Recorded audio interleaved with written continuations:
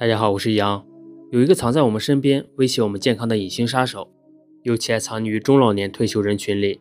年轻人群也越来越多，它就是脑供血不足。如果你经常感到头晕、头痛、记忆力减退，就要警惕是不是脑供血不足了。我们的大脑全靠血液供应提供养分，每100克大脑组织每分钟至少需要40到60毫升的动脉血，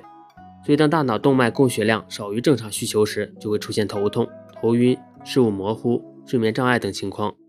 80岁以上的老年人中存在慢性脑供血不足的情况大概有 80%， 60岁以上的老年人中有这种情况的大约占2/3。如果总想睡觉，整天昏昏沉沉的，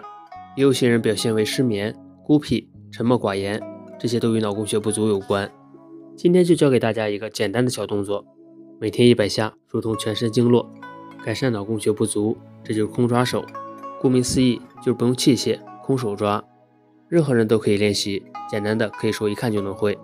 将两手的五指张开，张到最大程度，然后紧紧的握拳，坚持1秒钟，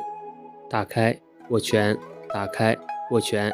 这样两手在空中反复的抓捏。在我们手掌的经络上布满了许多敏感的穴位点，这些穴位受到适度的刺激，便会将信息传递给大脑，由大脑再反映到身体的各个器官，不仅能锻炼大脑，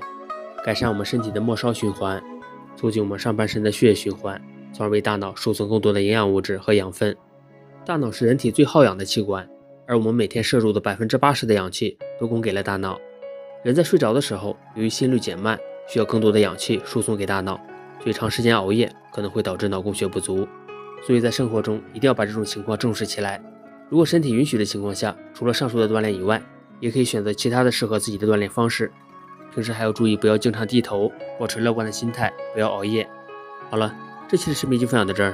有喜欢我视频的朋友可以关注我，我是易阳，咱们下期见。